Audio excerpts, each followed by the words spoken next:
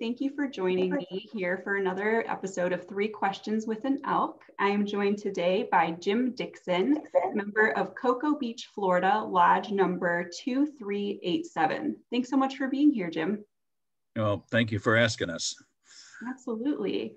The first question that I have for you today is, what motivates you to serve veterans, and how did you get started as a volunteer? I served 21 years in the Air Force. I joined in 1967 and retired in 1988. One of my goals when I retired was I wanted to move near a active military installation. And I was successful in doing that because I'm about 7 miles from Patrick, now Space Force Base. It used to be an Air Force base, and now it's Space Force Base, which has a lot of active duty Air Force personnel on it. But what I found is that when I moved here, they had representatives from all of the major services. The Navy has an operational test unit here where they load missiles onto submarines. Coast Guard has 2 or 3 ships at their Coast Guard station.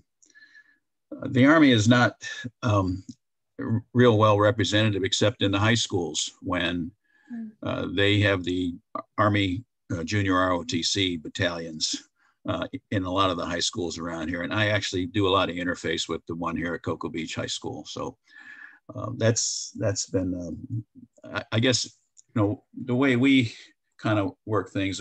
We are also very lucky, fortunate to have a great team of partners with us.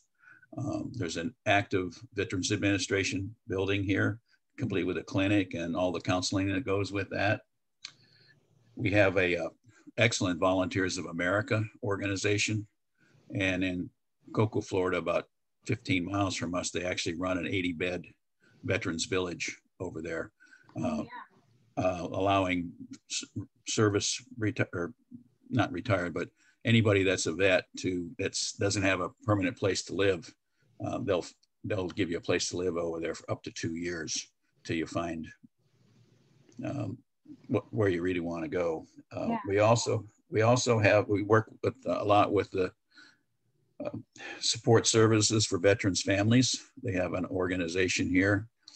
And we also have a commercial partner called Down the Road Thrift.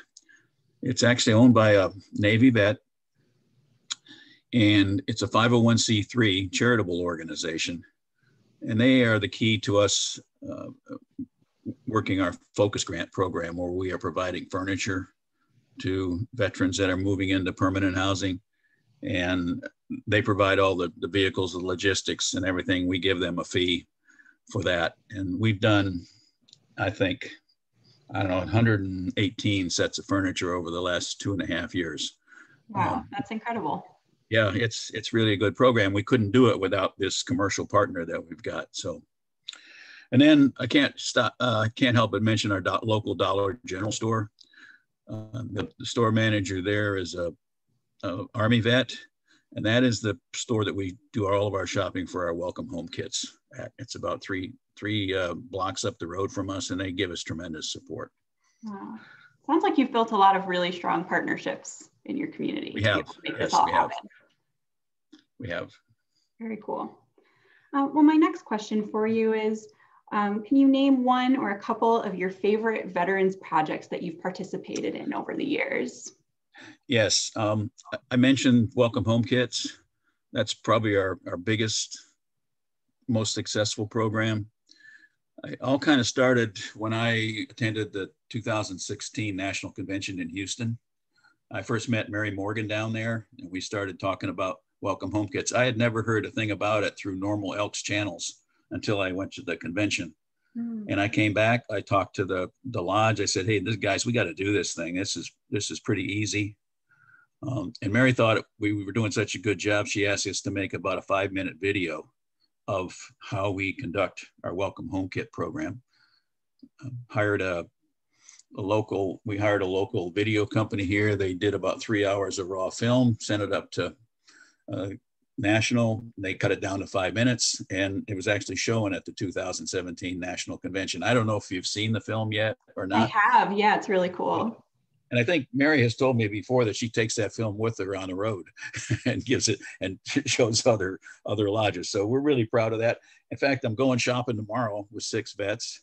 And if we were successful, we will have completed 459 of these welcome home kits over the last 4 years. So that's so exciting. What an accomplishment. Yeah, you guys fund all that by reimbursing us. And that's greatly appreciated. And I guess the other one that would strike me would be the Focus Grant Program. And I mentioned that, the furniture piece.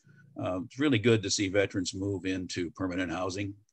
And they're all over the spectrum as far as needs go.